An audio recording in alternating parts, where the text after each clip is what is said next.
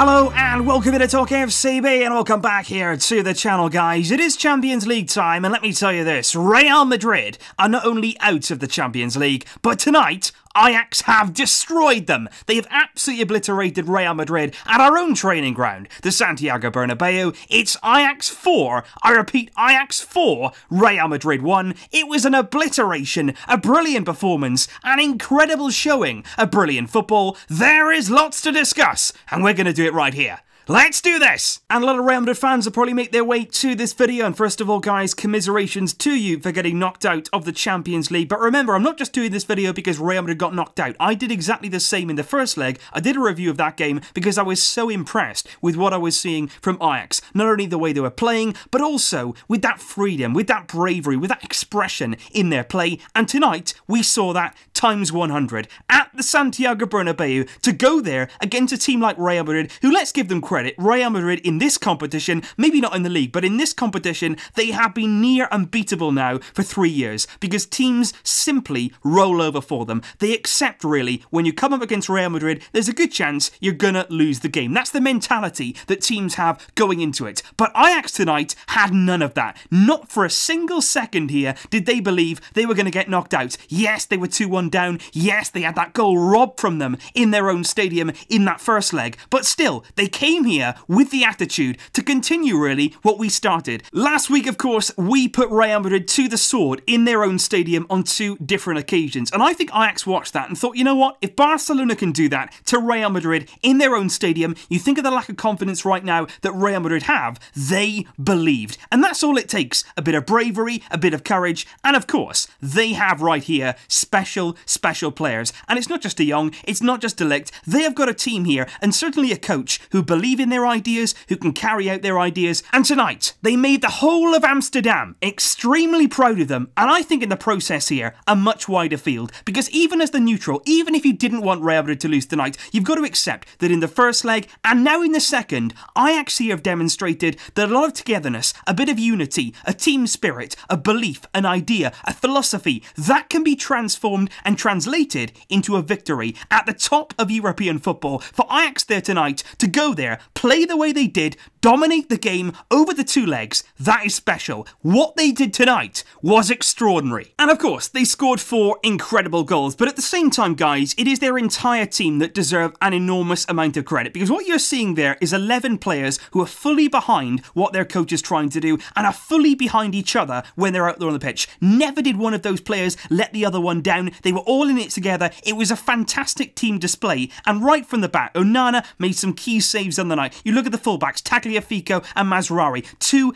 excellent fullbacks, I believe. Not only going forward, they gave themselves a lot of options tonight. They were getting up and down. Certainly, they weren't afraid. They were brave going forward, but also defensively. Later on in the game, when the likes of Bale came on, Asensio, they had Benzema, of course, up front. They were under pressure, but they stood firm. They're very good defensively, and that, of course, is the same for Blind here and De Ligt. 2 players there who are very good defensively, but they're also that first step in making your way out of defence, playing the ball there, having it here, and they just play it into Frenkie de Jong. All game long, he was coming here, he was brave, he was accepting the ball in these kind of situations, and I am so excited to see him in a Barcelona team because of that bravery, because of his ability to get on the ball and really affect the game. That's what we saw tonight. In the first leg, he showed flashes of that brilliance, of that quality, but tonight, we saw consistently what Frenkie de Jong can do. He is absolutely brilliant with the ball at his feet, getting through Real Madrid, cutting through them, and especially when you consider tonight he was up against a midfield of Luka Modric, who according to FIFA and UEFA is the best player in the world. Where that best player in the world was tonight, I don't really know, but Modric, the best player in the world. Toni Kroos, Casemiro, that kind of midfield there can be daunting, but Frenkie de Jong, he tiptoed through it tonight. He slalomed through that midfield. He was brilliant in getting the ball here and breaking the lines, because once he did that, there was players ahead of him who could really affect the game. You had Van de Beek here, who was box to box. He was up and down, so much energy, so much desire, and he really set the tone there, I feel, for Ajax's attack, because he was consistently making runs in here, dragging the midfield, dragging the centre-backs, and just trying to create some space, create some passing angles, and he did that time and time and time again. Ruthless efficiency, fantastic attitude, brilliant energy, and you look at Neres here, the brilliance that he had from this left-hand side. Dani Carvajal will be having nightmares about that man man Neres, no doubt about it. Phenomenal pace, he got into the final third time and time again, and he's not like Vinicius, because Vinicius at the moment, he gets into the final third, he's a major threat, but once he gets there, there's no end product. There's nothing at the end of it to really make a showing. But Neres, there was tonight. You saw that with his goal. It was brilliantly taken. It was a diagonal run in behind, brilliant finish, so calm, so composed. That was a really key goal, of course, on the night. Then the other side, you've got Ziyech over here, somebody there who's a different kind of player. It's not all about pace, it's about elegance. It's about carrying the ball. It's about having that ability when you're on it to see the picture ahead of you. And that's what he did tonight. And his runs here, he was coming in central, he was linking up with Tadic. You saw it for the first goal here. Ziyech making that run in, into the box, and it's a brilliant finish. So calm again. That's what we saw tonight from Ajax. That sense of calmness, that sense of believing that they were going to do it, that they were absolutely sure and fully believing in what they were trying to do. And of course, we have to talk about Dusan Tadic, who I watched a lot when he was playing at Southampton, and there's no doubt about it, he's got some quality about him. He's got certain characteristics that are very, very good, particularly in a team like this, for him to come alive. But tonight, he had the game of his life. He was playing here in a central striking position, which isn't really his natural role. But what he did tonight was absolutely everything. He played as a striker, he was happy to hold the ball off, he was happy then to hold it up and then play it left or right. He was quite happy to do that. He was also happy to run in behind, he was also happy to drop in here and make the extra man in midfield. He did everything. His touch on the ball was magnificent. You've only got to look at the way there that he actually built up that Neres goal in the midfield area here, breaking from deep, really causing rounded problems. A little roulette turn there and he's in. And it was wonderful to watch tonight from Tadic, and the goal that he scored, what a sensational finish. He gets it close to the edge of the box on that left foot. There's still so much that he has to do, but he absolutely drills it. Top corner, no chance for Courtois. It's a sledgehammer of a shot that really did knock the life out of Real Madrid. But I have to say, not for 1 second tonight did you feel like Ajax were in any doubt, because even when Asensio got that goal back, there was 20 minutes to go, and at that stage, Real Madrid needed 2 more goals. And that's what I mean. A lot of teams at that stage have come to that point against Real Madrid. With 20 minutes to go, they could win the match. But in this competition, they haven't followed through. Tonight,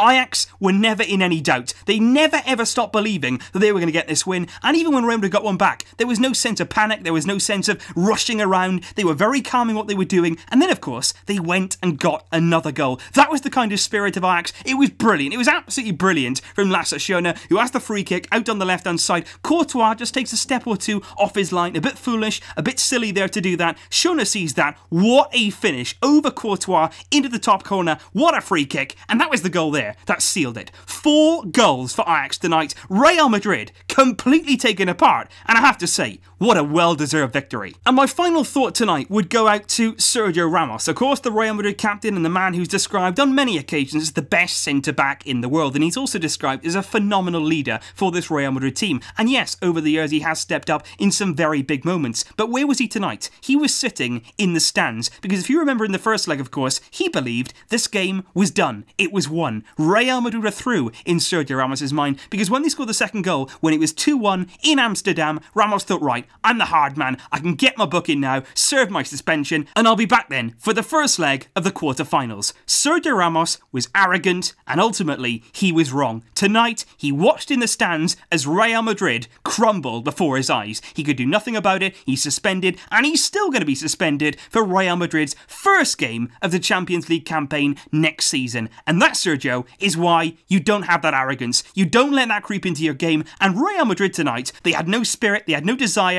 As soon as that first goal went in, they crumbled. They absolutely crumbled. You know their fans, they're not going to get behind them in that situation. They turned on them. Bale, of course, whistled onto the pitch when he came on. And certainly tonight, Real Madrid, in a competition that they have dominated, they were dominated. Ajax tonight 100% deserved it. And this year, we will have a new winner of the Champions League. We, of course, are hoping that it's Barcelona. But at the same time, I really do hope that this Ajax team can go a long way. They deserve this. They're a team that is historic. They're 4 times European champion. And tonight, with the players they have, they fully deserve the win. And certainly among the footballing world, we appreciate what you did. So please leave your full thoughts on the performance from Ajax tonight, guys, in the comments down below. Who impressed for you and what did you really like about that display? And in particular, what did you think of Frenkie de Jong, new Barcelona player? I am so excited about that. And what do you think of Real Madrid? Where did it all go wrong? That looks like right now they're going to end trophyless. How good does that sound? Leave your thoughts down below, guys. I'll see you tomorrow for the Supercopa de Catalunya match between Barcelona and Girona. I'll see you then. But until next time, as always, Visca el Barça!